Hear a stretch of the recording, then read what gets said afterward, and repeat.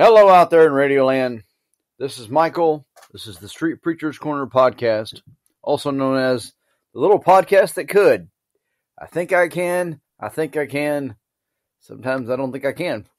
Well, folks, assuming I did not catch pneumonia from our latest ministry endeavor this morning, this might be, depending on how the scheduling works, this might be the first thing you hear out of me in 2023, assuming the rapture don't happen or whatever. Presumably, if I post this and I just schedule it and the rapture happens, it'll still get posted. Got an email once from a dead guy. That was a little unsettling. Had a guy at work that died, and then he'd set his email account up to send out these periodic notifications of something. I got an email from him about 2 weeks after he passed. A little unsettling. But let's assume I didn't die. Let's assume I'm still, here. And, so we went out there and we did our thing this morning at a local parade. And the Lord has never promised me in the Bible that the weather would be favorable. And it definitely was not favorable. So I rode in the back of a pickup truck that we'd converted into a float and holding up my banner and probably 20 knot winds, probably in the 40s. I know if you're listening to this and you're in Vermont or some other godforsaken place like that, 40 degrees is, shirt sleeve weather or whatever. But this is Georgia. We shut the roads down at 40 degrees. And we cut the grass at 110 and then we shut the roads down at 40 because that's just how we roll. But anyway, so out there and I got all wet, soaked to the bone, and then, had to go run various errands and finally got dried off. I think I escaped the pneumonia, and so that's good. So this evening, here in the shed, I just want to talk to you about a passage of Scripture, and then I'm going to give you the usual take on it. I'm going to give you why I think the usual take on it is the usual take, and I'm going to talk to you about how I got a sort of different take on it. And, so there you go. Ezra is where we're going to be at. Ezra, a little bitty book in the middle of the back of your Old Testament. And we're going to be Ezra 3.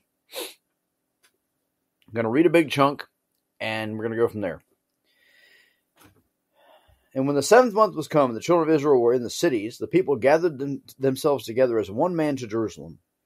Then stood up Jeshua, the son of Jozadak, and his brethren the priests, and Zerubbabel, the son of Shealtiel, and his brethren. And he built the altar of the God of Israel to offer burnt offerings thereon, as it is written in the law of Moses, the man of God. And they set the altar upon his bases, for fear was upon them because of the people of those countries. And they offered burnt offerings thereon unto the Lord, even burnt offerings morning and evening. They kept also the feast of the tabernacles, as it is written, and offered the daily burnt offerings by number, according to custom, as the duty of every day required. And afterward offered the continual burnt offering, both of the new moons, and of all the set feasts of the Lord that were consecrated, and of every one that willingly offered a freewill offering unto the Lord. From the first day of the 7th month began they to offer burnt offerings to the Lord, but the foundation of the temple of the Lord was not yet laid. They gave money also to the masons and to the carpenters, and meat and drink and oil unto them of Zidon and them of Tyre, to bring the cedar trees of Lebanon to the sea of Joppa, according to the grant they had of Cyrus the king of Persia. Now in the 2nd year of their coming to the house of God at Jerusalem, in the 2nd month began Zerubbabel the son of Shealtiel and Jeshua the son of Jozadak. Let me pause for a second. This is how you pronounce Bible names. You pronounce them quickly and with great confidence. You don't know how to say them, neither does anybody else. So just roll through them. The son of Jozadak, and the remnant of their brethren, the priests and the Levites, and all they were come out of the captivity unto Jerusalem, and appointed the Levites from 20 years old and upward to set forward the work of the house of the Lord. Then stood Jeshua with his sons and his brethren, Kadmiel and his sons, the sons of Judah, together, to set forward the workmen of the house of God, the sons of Henadad, with their sons and their brethren the Levites. And when the builders laid the foundations of the temple of the Lord, they set the priests in their apparel with trumpets, and the Levites, the sons of Asaph, with cymbals, to praise the Lord, after the ordinance of David king of Israel. And they sang together by course in praising and giving thanks unto the Lord, because he is good, for his mercy endureth forever toward Israel. And all the people shouted with a great shout when they praised the Lord, because the foundation of the house of the Lord was laid. But many of the priests and Levites and chiefs of the fathers, who were ancient men that had seen the first house, when the foundation of this house was laid before their eyes, wept with a loud voice, and many shouted aloud for joy, so that the people could not discern the noise of the shout of the joy from the noise of the weeping of the people. For the people shouted with a loud shout, and the noise was heard afar off. That is the entire chapter of Ezra 3. So the context of Ezra 3, because context is key, is that these people had come back to Jerusalem. They had been carted off to Babylon. They'd spent 70 years in Babylon. And now they were back. Actually, they weren't back. For the most part, it was their kids that were back. And God had kept his promise. He sent them down to Babylon to be off the land and give the land a rest. There's the whole backstory that goes into all that. They had not observed Sabbaths. They had not observed Passovers. They had just used the land and used the land. They had not observed the years of Jubilee. And the land was just slap wore out. And God was tired of them not doing what he said. So he had them carted off to Babylon. And they spent a year in Babylon for every year of Passover that they'd missed, or every year of Sabbaths that they'd missed. So all that's in the past. That's where Daniel's at. That's where Jeremiah's at. That's where a lot of that stuff happens in that captivity. Well, this is after that captivity. They come back, and one of the first things to go back to, and you read about in the book of Nehemiah, is you read about them rebuilding the walls of Jerusalem, so that while they're rebuilding everything else, the enemies of their people can't storm the place and take what's left. But here in Ezra 3, they are beginning to rebuild the temple. And so you get down there to verse, looks like it's verse 12 or so. Let's look again. But many of the priests and Levites and chief of the fathers, who were ancient men that had seen the first house, when the foundation of this house was laid before their eyes, wept with a loud voice, and many shouted aloud for joy. I have heard on more than one occasion a Baptist preacher standing in a Baptist pulpit in the American South take Ezra 3, verse 12, and use it to teach that the old ways are best, and that these old men that saw this foundation being laid were weeping for the good old days. And that this young generation who was doing the manual labor and was doing the work and was setting everything up, that they just had no appreciation for the older ways and the older paths. Now, you are within reason. You're free to read yourself into the Bible story. I can't stop you. But I'll tell you why I think that's, and I don't claim to be a mind reader or nothing, but I'll tell you why I think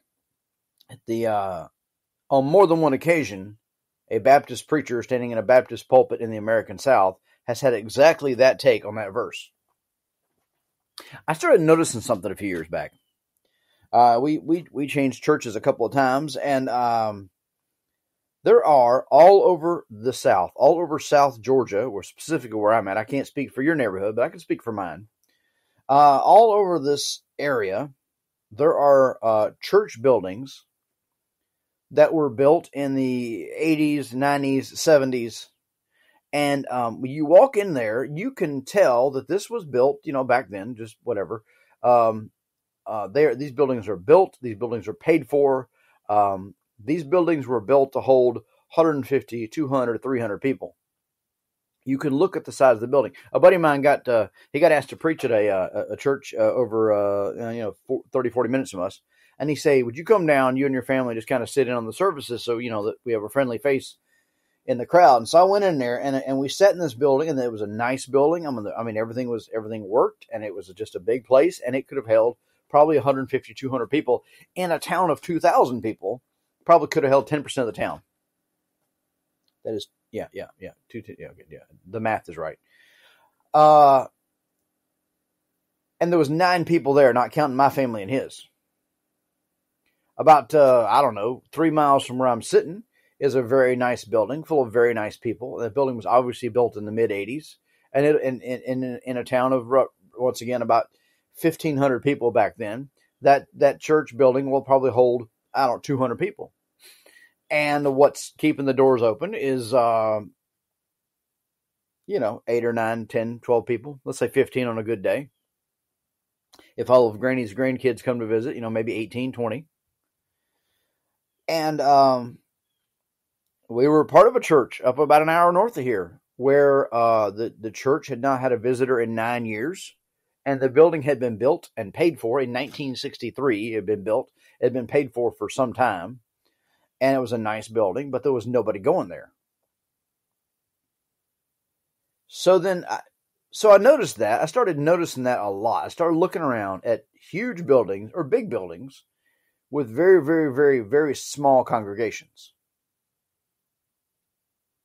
And then I started reading some of these books. I talked briefly about the Tom Malone book that I read, and I've got a book written about Ralph Sexton Sr. and I've heard enough old preachers say there was something that happened in America spiritually in the 40s, 50s, 60s, 70s, 80s. I mean, there was about 40 solid years where something happened in America, and there was a big interest in the Bible, a big interest in Christianity, and a lot of souls were built.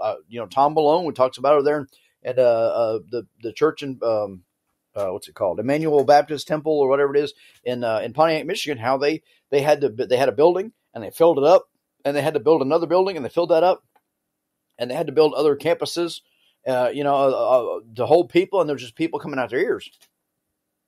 Well, I dare say that's not the problem right now. Even in churches that are growing, you can look around the church. The church we're currently attending. The building we sit in was built to accommodate the crowd when the building that is now the fellowship hall was the main building. So all over the place, you can see these huge buildings or big buildings designed to hold 10% or 15% of the population of the town, and there's 30 or 40 people keeping the doors open. It's an older crowd, not necessarily where we're at, but most Baptist churches in the South, everybody's over 60, or most people are over 60, and most of the people have been there 100 years, and it's just how it is. And so if I was an older preacher, see, I'm going somewhere with this.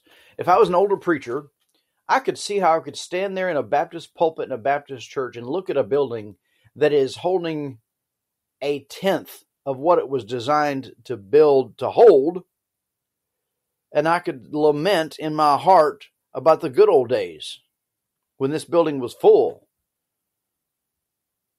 I could see that. I mean, if you look at the what do you call it? The picture, the thumbnail for my podcast. That's a picture taken back in the 30s up in Chicago outside the Pacific Garden Mission. And there's a guy out there preaching. I don't know if you got it up, you can see it, but there's a guy standing there preaching, and there's a crowd there watching or listening to him. We don't necessarily get that anymore.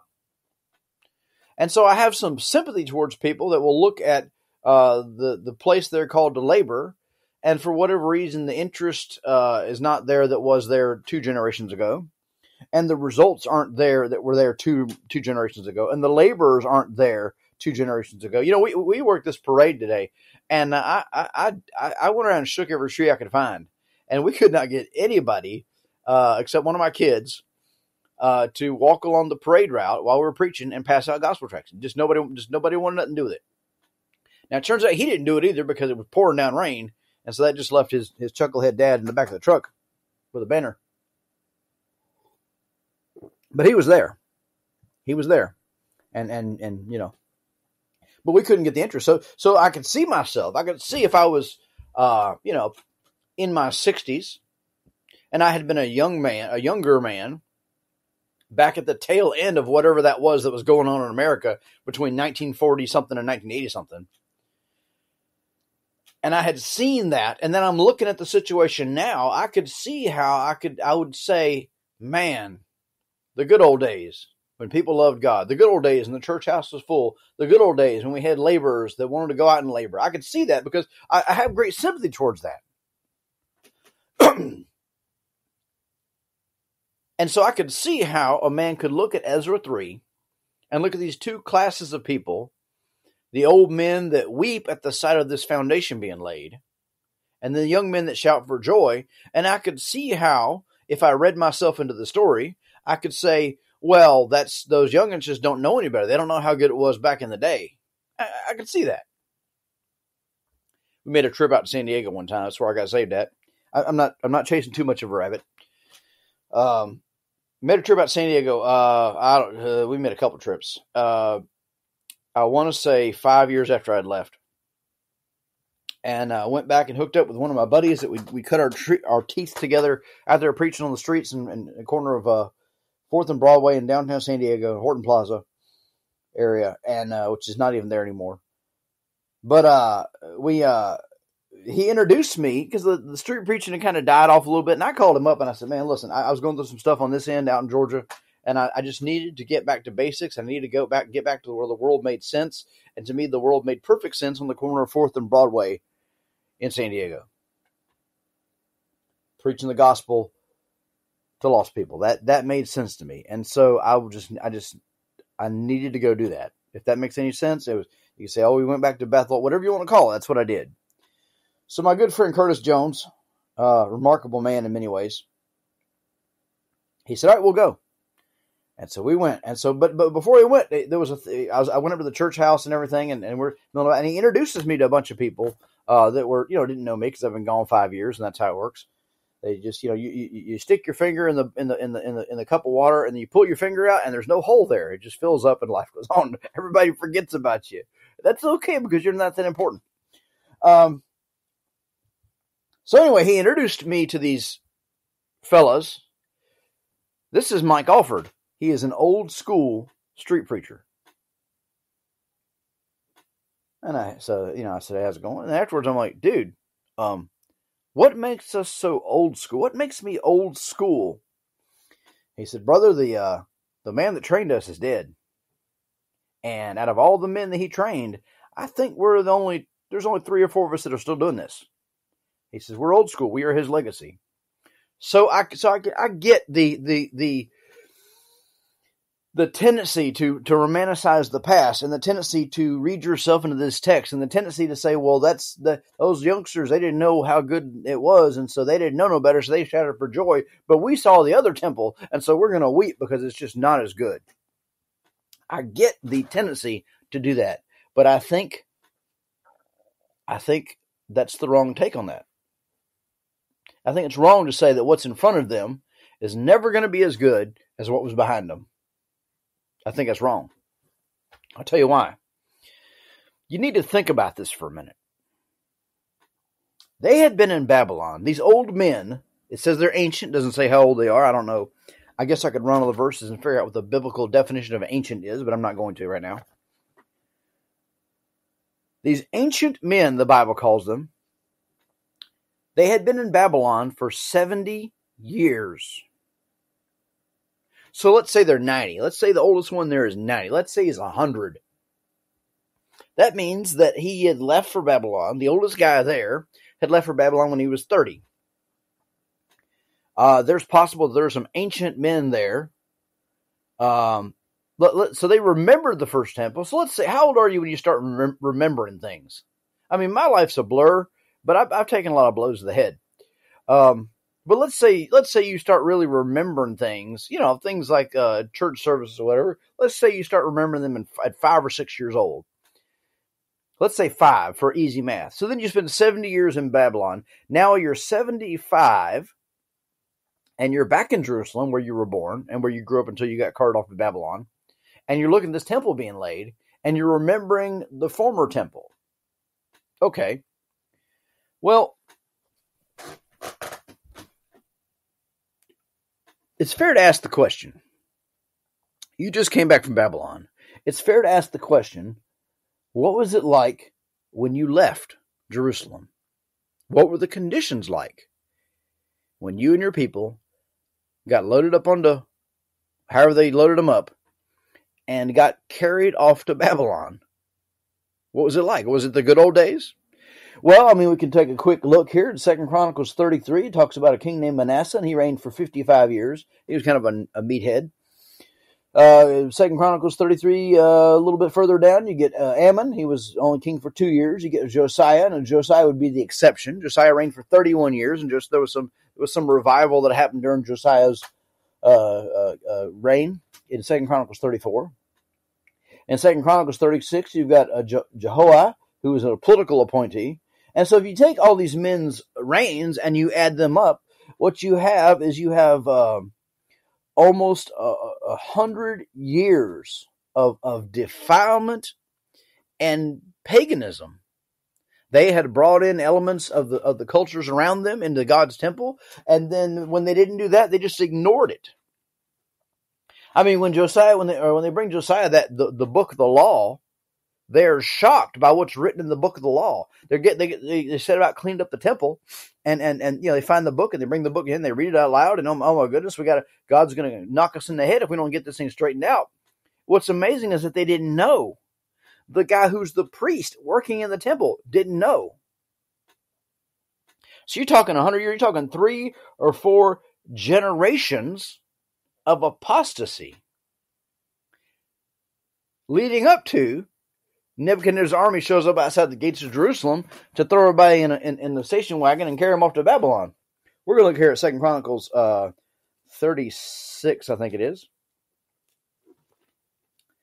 It's just, you got to think about things. You can't just read yourself into the story, because then all of a sudden everything becomes about you, and it's easy to do and it's fun to do, but it's not right to do. 2 Chronicles 36 over here, or somewhere in here, it's 23. Keep going. That's too far. I know. I should have this tabbed. I should have this all figured out. But if you want to listen to a good podcast, you'd listen to something else. 2 Chronicles 36. Looks like at verse 20.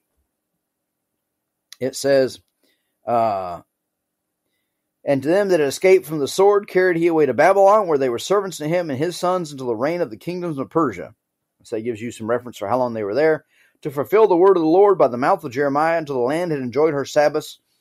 For as long as she lay desolate, she kept the Sabbath to fulfill 70 years. So you're talking 70 years of no Sabbath observances. Even, you have a little bit during Josiah's reign, but maybe it wasn't official, maybe it wasn't widespread, maybe it was just, I don't know. You've got 30-something years of no Passovers. As Doug Fisher told me once, just because it's ancient doesn't mean it's right. And honestly, if these men were sitting around lamenting about the good old days and how great things were back in the day, back when, we had the other temple, the real temple, the old temple, the temple we knew as we were kids, the good old days, which you got you carted off to Babylon. The neglect that your parents and your grandparents, and maybe even if you were one of the older crowd that came back, the neglect with which you treated the things of God, that's what got you bowing down to images in Babylon. The temple had been in decline for years, even before Nebuchadnezzar even his army even shows up. So if you're a Baptist preacher standing in a Baptist pulpit and lamenting the good old days, I mean, I won't say I'm not sympathetic toward it. I won't say that sometimes I do the same thing, but this is not the passage you want to run to point towards a unnecessary romanticization of the good old days. Because frankly, the good old days, they had their high spots, but there was also some shady stuff that went on because there were still people there. But back to Ezra 3. So here they are. This generation comes back. God had kept his promise. He brought them back, and they're being allowed to build the walls in Nehemiah. They're being allowed to rebuild the temple in Ezra. They can finally start serving God the way God told them to. God is done chastening them. And so the Bible says over in Ezra 3, verse 2, then stood up Jeshua, the son of Jozadak, and his brethren, the priests, and Zerubbabel, the son of Shealtiel, and his brethren. They builded the altar of the God of Israel to offer burnt offerings thereon, as it is written in the law of Moses, the man of God. I'll tell you why this situation that where these young men are doing is better than the situation that was present when they all got carted off to Babylon. You see right there from the beginning their adherence to what God actually said. They didn't they didn't lay the foundation and lay the altar and everything in accordance with what they thought or what they'd drawn up on the back of a cocktail napkin while they're in Babylon. They did it in accordance to how the Bible said do it. And that's a reason to celebrate. In verse 4, the same chapter, it says, they kept also the Feast of Tabernacles as it is written, and offered the daily burnt offerings by number, according to the custom, as the duty of every day required.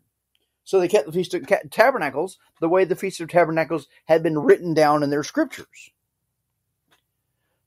You see it again in verse 10.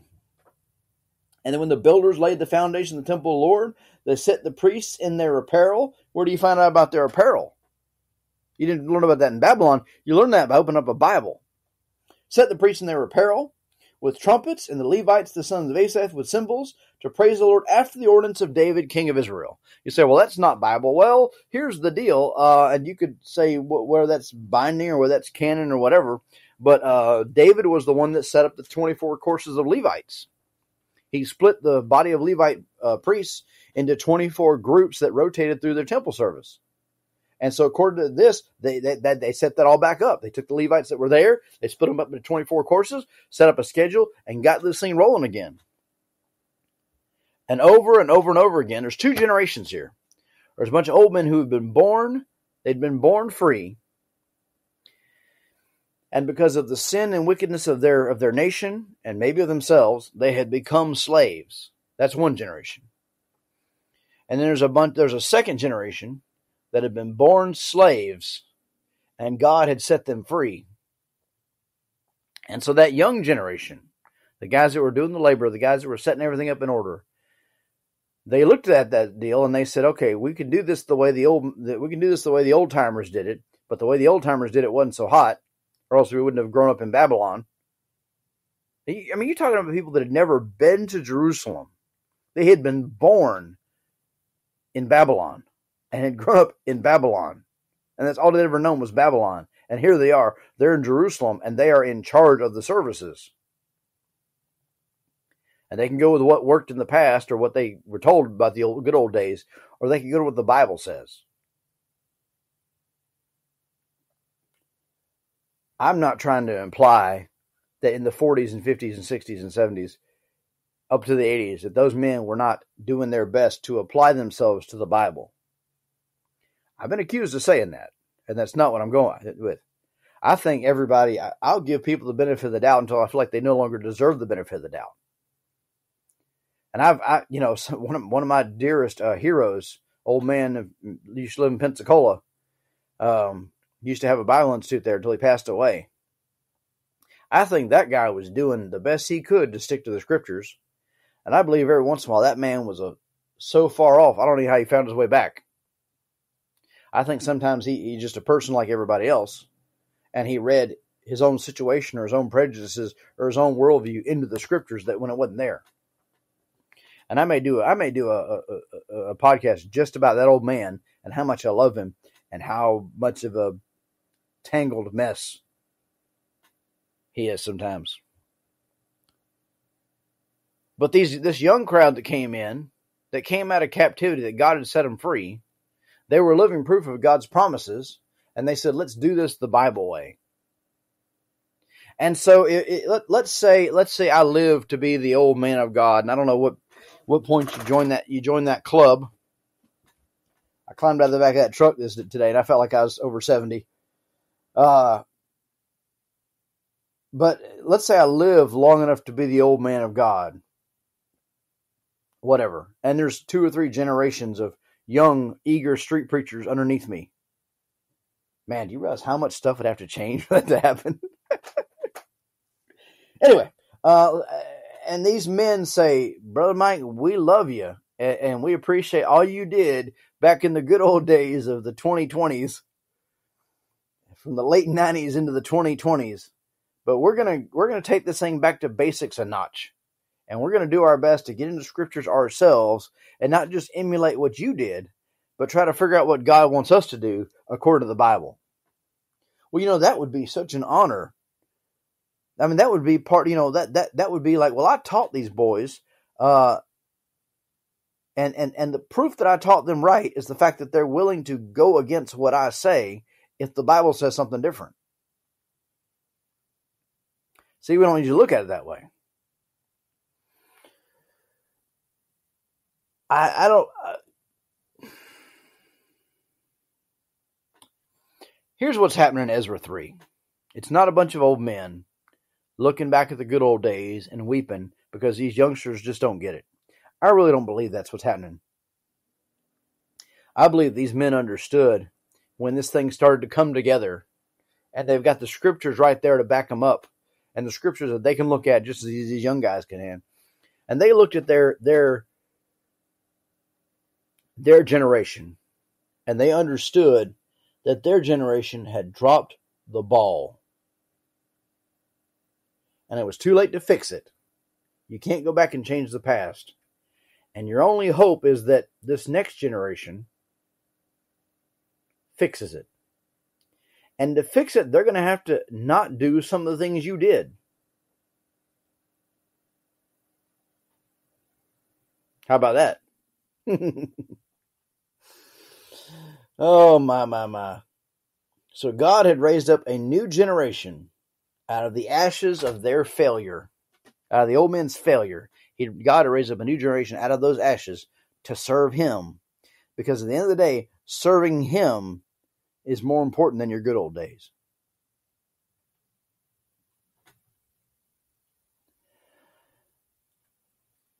That's what I think is going on in Ezra 3. I think those men are weeping because they see their own failure.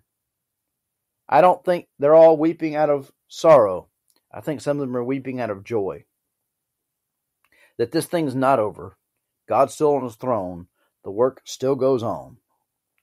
And I lament the state of the American church as much as anybody else does, maybe more so, because I'm not a person who is content to sit back and attend church 3 times a week and listen to a guy that I mostly agree with 45 minutes or so 3 times a week and call that serving God. I just don't think that's sufficient.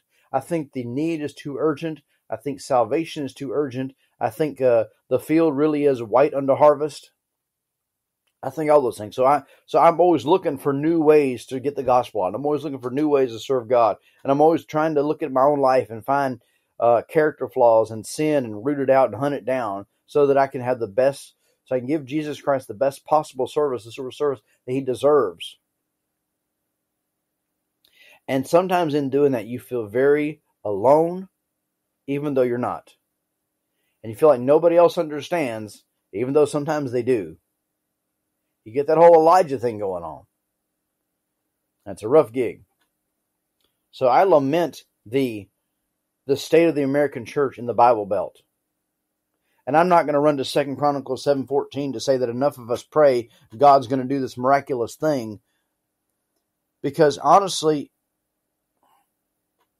I mean, let's be real.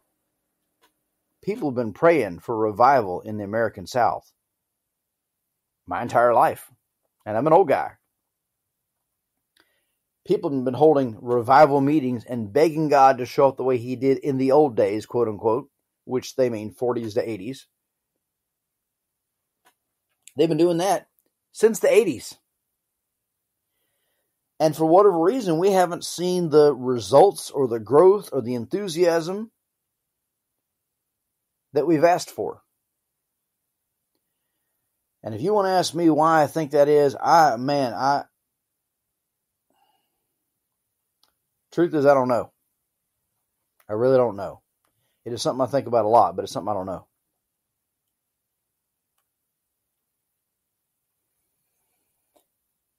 Having said all that, I do long for the old days. I wish we had 25, 30 people going out street preaching with us. I wish lots of things. But God is true and God is right. And this is God's church and this is God's business. And maybe my vision just isn't long enough. Maybe just, I don't know. I keep looking at this little waveform on this recording thing, looking at these big long pauses I'm taking. I'm not trying to be overly dramatic. This is the sort of thing I think about. So as inclined as I am, as concerned as I am about the American church in the South, particularly, there's a much bigger thing going on. God is the God of new things. God is the God of better covenants. And God is still doing something. He may not be doing it here to the degree that I would like Him to.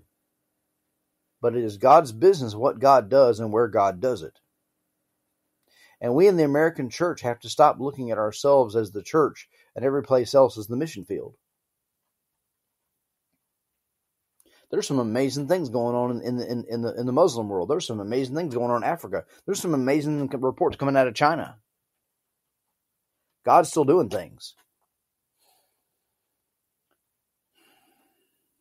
So rather than sit around and lament about the old days and tell hero tales about how God used to be towards us, maybe we ought to commit ourselves to serving Him under very sparse conditions. It's not like that's a unique situation. You know, Jeremiah preached for every day the same message, it looks like, for 26 years, and he never saw any fruit out of his ministry. Long after he's dead, Daniel's sitting there in Babylon reading Jeremiah, and Daniel realizes God's fixing to get us out of here. I know this has been 35 minutes of rambling, and I got to find a landing spot somewhere. Don't romanticize the old days to the point in which you don't enjoy the here and now. Today I sat in the back of a pickup truck in the pouring rain, preaching through a bullhorn that kept malfunctioning because it had been rained on for an hour. And we had a Publix grocery bag wrapped around the thing to try to keep the water out of the circuitry. It was still cutting in and cutting out. And I reached down through the side window of this truck, and I handed the microphone to a man who was probably my best friend in the world, Darnell G. Robinson, the legendary Darnell G. Robinson. And he sat in there and he preached in the rain with the same microphone that was still cutting in and out. And I kept having to plug it and unplug it and turn it on and off and shake it and everything to keep it going to get to the end of the parade route. And I sat there with my daughter driving and my son sitting next to me. And it was a glorious, well, he wouldn't sit next to me. Everybody was inside the warm, dry truck except me. It was glorious. And I could say, man, I wish we had 25 people going with us. I wish we had 30 people going with us. Yeah. I wish every time we got up and preached, people would come to Christ. Yeah, I want that too.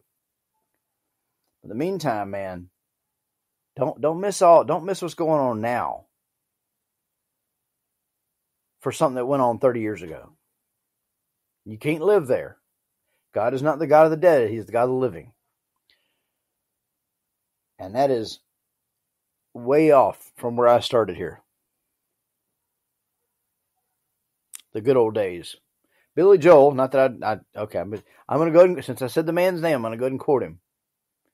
He did a stupid song back in the 90s, 80s probably. The good old days weren't always that good, and tomorrow is not as bad as it seems. Oh, the worldly wisdom of Billy Joel. What a beacon of light in a time of trouble and murkiness and despair. I guess you got to find your help where you can. All right, I'm going to stop this. I will not assault your ears anymore with my ramblings for a little while. This is probably the first one you hear of the new year, so Happy New Year. Thank you for listening. Thank you for your time, and I'll see you on the other side.